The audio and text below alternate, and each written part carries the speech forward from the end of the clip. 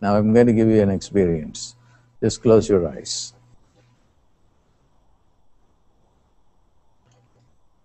Put your attention on the brain.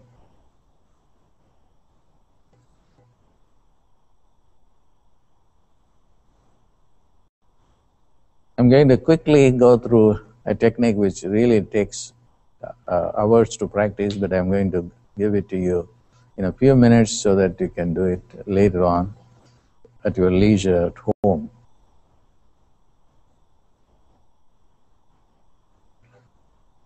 This is a Ramalingam technique.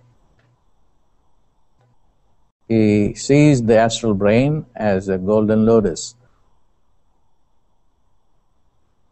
Porpangayatin pudunaravum. This golden lotus is oozing out a nectar, a fresh nectar.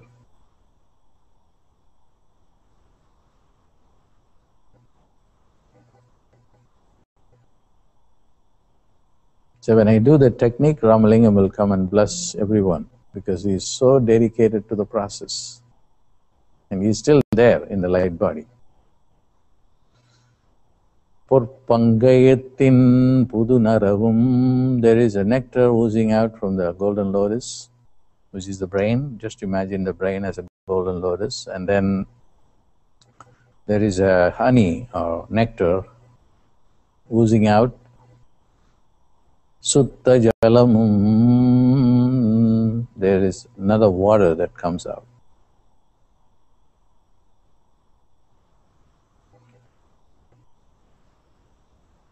Mamadi madhuvum.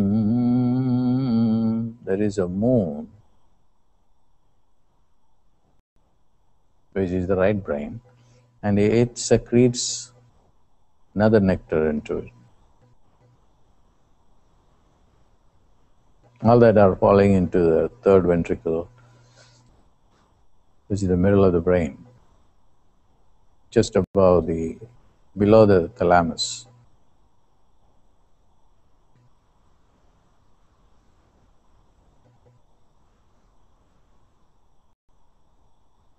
The pituitary is secreting a milk-like substance. Pasuvin timpalum.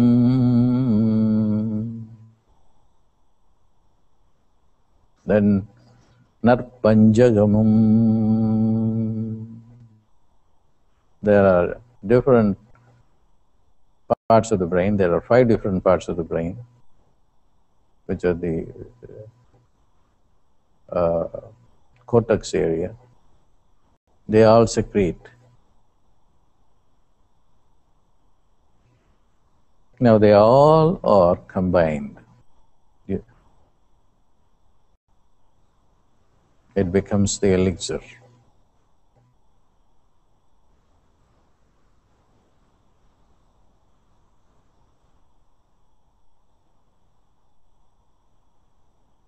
And that elixir stops death.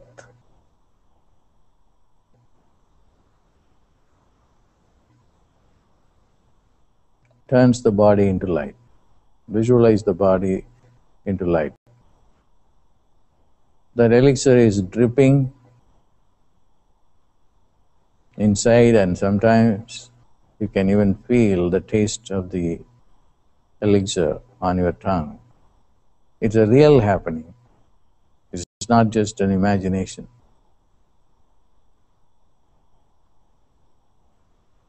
Then the whole body becomes alive.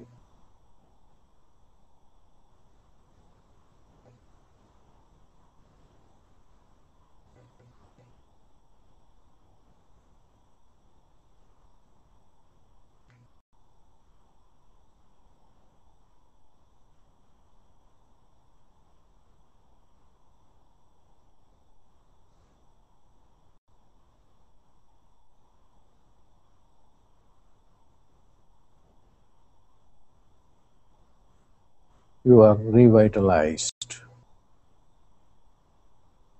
The elixir spreads all over the body and turns the cells into the body, into light. Arutperum Jyoti.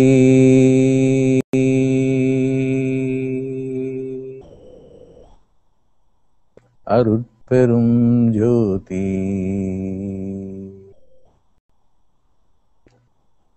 Tanipperum Karunai. Arutperum Jyoti.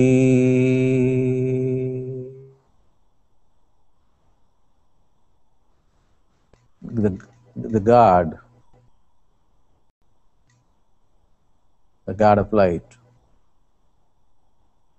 wants you to have the light body. God doesn't want you to have pain, diseases, disappointment, and death.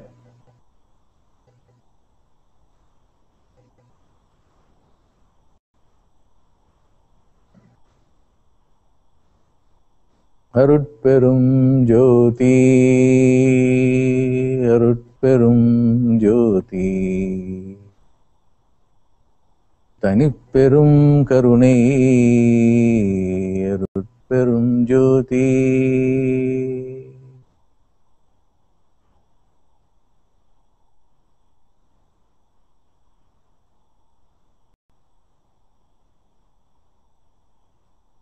God has infinite compassion.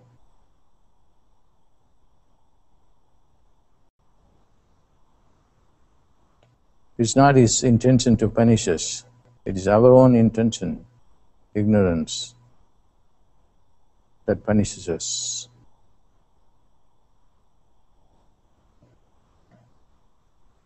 He is pure light. You are pure light. That's the reality.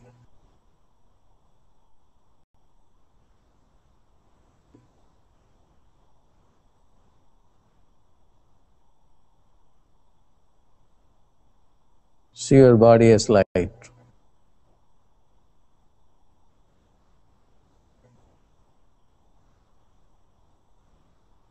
Om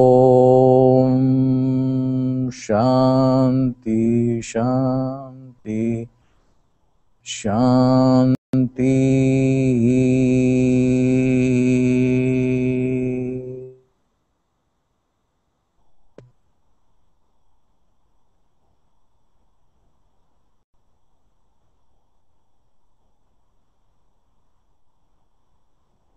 Shanti Shanti Shanti. Shanti Shanti Shanti.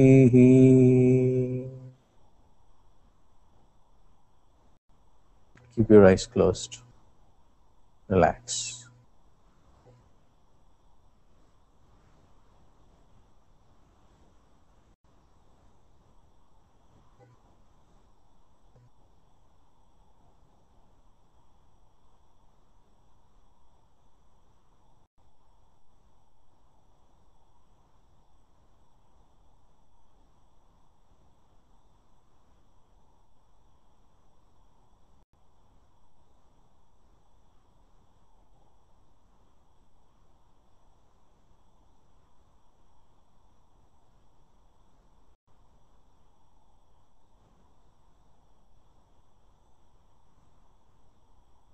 Slowly, slowly come back to yourself and open your eyes.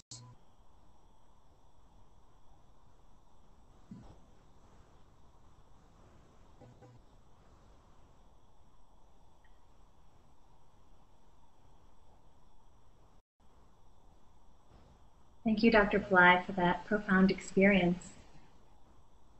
Now we are going to take some questions from our chat audience, the global audience listening.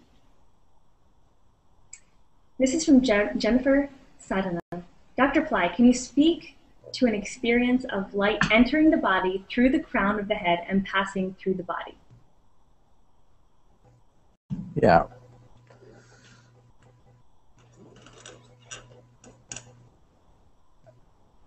There is the crown chakra, which is at the top of the brain. And the light has to come through that chakra into the third ventricle. But at the same time, you will have to have all your life energy from the lowest chakra also to go up and meet the light in the third eye. And when that happens, there will be the union of the individual soul with the universal soul.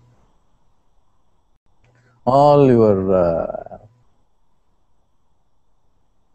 life energy is within the lowest chakra, where it is in the form of your reproductive juices, like the semen and the ovum. And they have tremendous amount of power because they can create life. The semen and the ovum can create life. But we waste the life and life energy. It will be transformed through the meditation process, meditative processes, which I will be talking about throughout the LightBody program. I will spend a couple of months on that. And then take that energy. Otherwise, I could be in an invisible world. Take them to the third ventricle. And then the light will descend into the third ventricle. There will be a union of that. And once that union happens, then the whole body, the third eye opens, the whole body will turn into light. Thank you for that explanation. And I know that we're going to talk more later about the different modules of your program, and I understand crown chakra breathing is one of those. So we'll go into some more detail then. So the next question we have is, once we obtain the LightBody, can we leave the earth and come back whenever we wish? Once you have the LightBody, then you do whatever you want to do. So I came back because I could not give the LightBody to so many people. Then if you are in the LightBody, then you are limited in your interaction with people. So you have to have a flesh and blood body so that you can meet and talk to people and present it. And that's why I chose to come back, and I came back. Mm-hmm. So you can do, you can choose not to come back and then live there and as a LightBody, and then help people from another way. But I chose that this is the best way I could do it. So you could do. So I came. So you can do whatever you want to do. You have infinite amount of freedom. Mm-hmm. Yeah. We have the next question, John Francis. What is the definition of enlightenment, and is that the LightBody? Well, there are. I think I can best answer your question through the example of Sri Aurobindo. Sri Aurobindo has the largest ashram in the entire world. A whole village is Auroville, is his ashram. He was dedicated to the LightBody. For 40 years of his life, he came out of his room only like 3 times in a year. That's all. For a few minutes, and then gave darshan and went back. But what happened? He was psychologically enlightened. He admitted it. But the body was not enlightened. When the body was not enlightened, he was growing older and older and older, and he even became blind. He lived a long life. In his 80s, he became blind. And he was still talking about the LightBody, but he confessed that he did not succeed. So there is 2 types of enlightenment. There is enlightenment on the level of the mind. You will be liberated from the thought process. I mean, even there are many, many layers of enlightenment, even in psychological enlightenment. You will have thoughts and still enlightened because thoughts don't bother you. That's one level of enlightenment. There's another level of enlightenment that thoughts will not be there, and you have to really make an effort, just like in the case of Ramana Maharshi. He has to really tremendously work hard to get a thought inside his mind. Okay, that's another type of enlightenment. So there is psychological enlightenment, or the brain gets enlightened. There is also enlightenment of the body, the mind, and the soul. That's what I represent. You have to have enlightenment on all the levels. You cannot have just an enlightened body and the mind remains ignorant. So it has to be, all the three together. That's total enlightenment.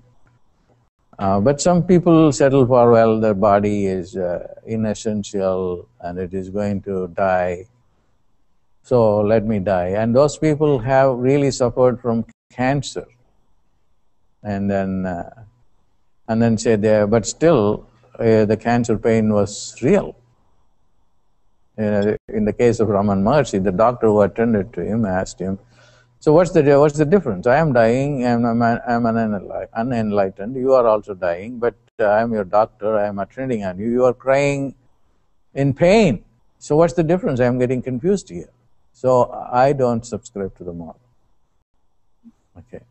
The best model is enlightenment is for the body, mind, and the soul. Next. Thank you. Thank you so much.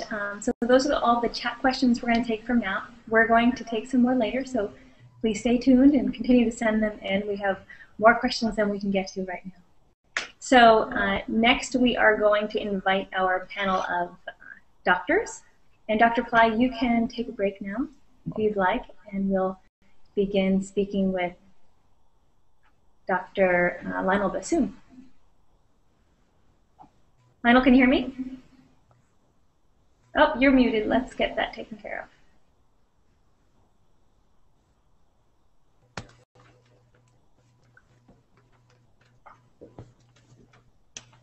I think you're okay now.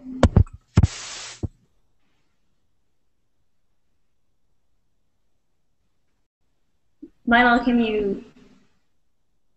No, not yet.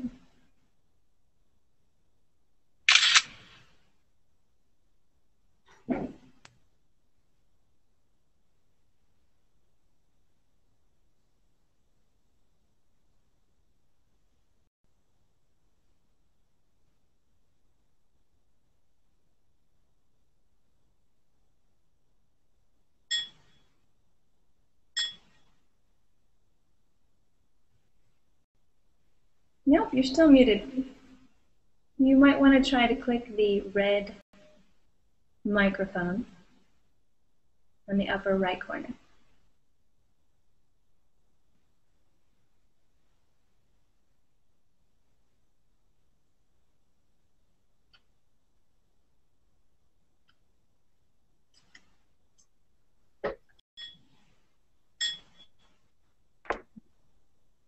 I think for a moment there you were unmuted. Better? Yes. Oh, great. Thanks. It's my first time on the Hangout. It's killing me. Okay. Sorry about that. No problem. Thank you so much for joining. I know you're joining us live from New York City. It's my pleasure. Thank you. Yeah, and you have been studying with Dr. Pillai for almost 20 years now, right? It's approximately 18 to 20 years. It's been so long I've lost track of time. Right. And you have a flourishing medical profession. Right. My practice is here in Manhattan, and it's sports medicine, hormone replacement, cosmetic medicine. So it's a very diverse practice. Great. And I know through your experiences with Dr. Pillai, you've had many of them. And we've heard about some of them on other events and in person as well. Can you tell us a little bit about your experiences with the DMT meditation that Dr. Pillai gave out at another event? But first, what is dimethyltryptamine? It's considered the spirit molecule right? So from a doctor's perspective, what is it? And then how has it affected you from a spiritual perspective? Dimethyltryptamine is a molecule that's made in the pineal gland. And this molecule is involved when you have dreams and you have visions. The Native American shamans in South America and around the world, they drink medicine, which they call ayahuasca, and in this brew, they naturally get dimethyltryptamine. The dimethyltryptamine is responsible for the vision that they see during these ceremonies that they do. Interestingly enough, after the ceremonies is completed, they will tell you they've seen certain things about your health. They will tell you plant remedies. People hear music, they see colors, they see all sorts of interesting things. So to me, when Baba decided he was going to teach this meditation, it would be an interesting way to activate the pineal gland and get this molecule naturally working in your body as opposed to ingesting a hallucinogenic drug, because Baba's really dead set against people taking any kind of hallucinogenic drugs or any kind of drugs, so to speak, for any purposes. So when he decided to teach this as a meditation, I was really excited about it. And during that time last summer when he taught the meditation, I think we were in California. It was really a really interesting experience. I know many people have had other experiences, but during that time, it feels as though my brain, my head was turning into light, my hands. And it was interesting, as I tried to analyze it, the light will go from white to blue, a different color. So it was as long as I stayed still and didn't try to engage logically to dissect it and analyze it, it just stayed light. And sometimes I do this at night, and it gets so intense I have to basically go to sleep because I don't know how to handle it sometimes. But it's very, very powerful, and usually the longer I do it, the intensity increases, and those nights I actually have the most amazing dreams. So from studying as a doctor the molecules and then experiencing this spiritually, how do you put that together? Well, that's a really difficult thing because this is about self-evolution, but when yourself evolves, as you evolve, obviously the people around you sense that difference in you. People around you could feel there's a difference in you, and it's almost as though you attract people to you. So people who with like-minded consciousness want to be around you. As far as a medical practice, it's interestingly in my practice, most of our patients seem to be interested in things like world peace and enlightenment and improving their consciousness. So when you have these kind of people to work with, it makes my work a lot easier. And it sometimes, they even inquire as to, hey, where can I learn more about what you're doing? And so sometimes I direct them to the website. Excellent. So it sounds like you're able to integrate pretty easily your medical practice, your scientific mind, with your spiritual experiences and studying with Dr. Pillai for such a long period of time. Well, it's almost impossible to separate it because the information one gets from Dr. Pillai is not something you could learn anywhere. It's not written in textbooks. You can't go and study it. And as far as I'm concerned, you're not even studying with him because he's imparting this knowledge to you that you can't find any place, and you can't go home and analyze it and logically dissect it.